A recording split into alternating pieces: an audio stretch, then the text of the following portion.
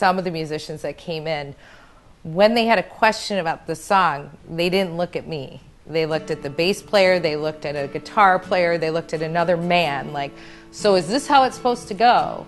And I'm thinking, why are you asking them when I wrote the darn thing? Put your blinders on and move forward. I wanna die laughing, wanna love till it hurts. This is my purpose. This is what I'm supposed to do. And this is Chris with, you can get him. This is what a musician looks like. And this is why we all need chiropractors.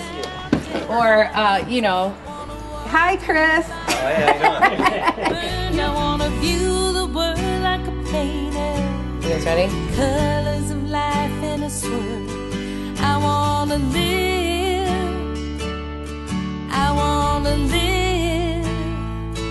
like there's no tomorrow. I kind of like it here. I think that it's intimate, it's less rockish. Wanna race to the finish. I started out as a backup singer. So one of the neighbors was talking to a friend of his, and he said, this is Jill Jack. And he's like, wow, what's it like living next to Jill Jack? And I started laughing, and he did too, because they either see me two ways. They either see me in my pajamas, or they see me on a way to a gig. I wanna hear an old man crying when he's telling stories of yesterday. Wanna 6 bandmates, which sometimes can be kids too. Everything becomes a promo pack in my house. I'm tired of me. I'm tired of me. A week in the life of Jill Jack. Mitch Albom's a good friend of mine. He's done nothing but help me for the last 10 years with my music career. He believes in helping the local scene, music scene.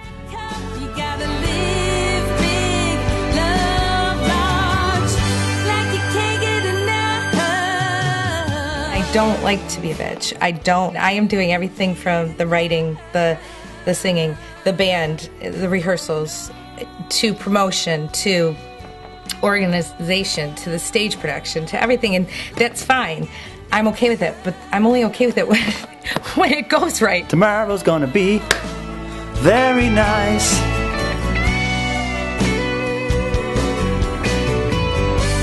The show will go on, and it'll go on the way I want it to be. Wanna hear my daughter's voice say, Mama, I love you so. We're on TV. I wanna feel the arms of a good, strong man who'd never let me go.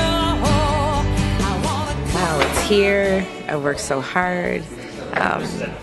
And I feel really blessed because I'm surrounded by so many great people. I get emotional though. I get like teary. I'm doing it big though.